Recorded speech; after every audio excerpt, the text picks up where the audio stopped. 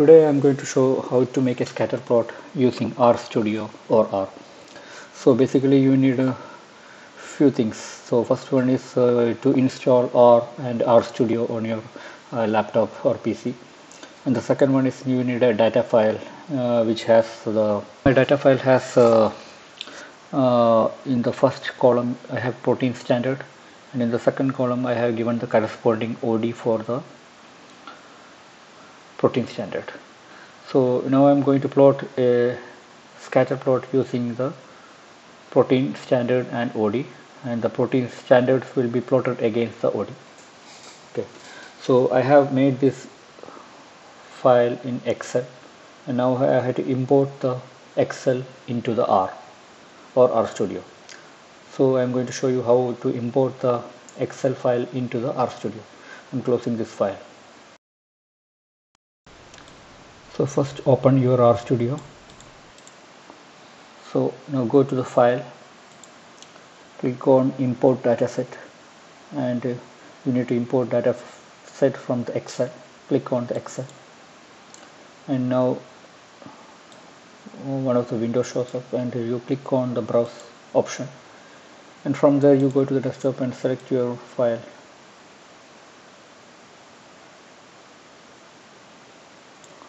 So here is my data file. I click on the data file and open it.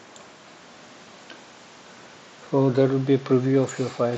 To confirm the file, there is a protein standard and OD. Confirm it, and then go to import. Once you import it, it will show up on the RStudio. Now you need to type the command to make the scatter plot. You can install gplot. So I have already installed the gplot here. Gplots are here, or else you can directly use plot function. So type the command just like this. Type in plot, and give a bracket, and inside the bracket type the file name of your Excel sheet. So right now it is, my file name is data file itself. So I will type data file,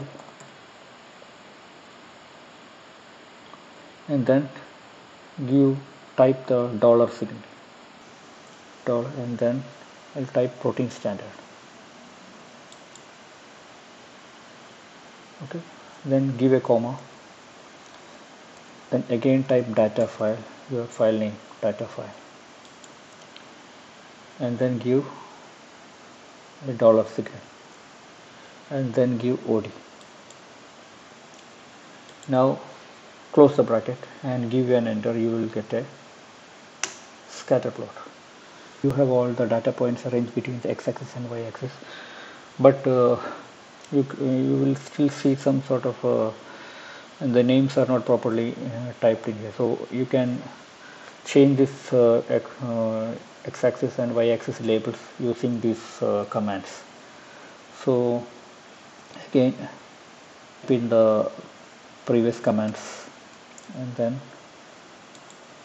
give a comma, and the command for changing the x-axis label is xlab equal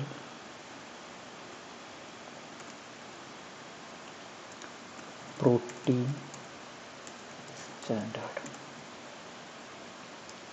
then give again a comma. The command line to change the y-axis label is ylab equal OD. Now go close the bracket and give an enter.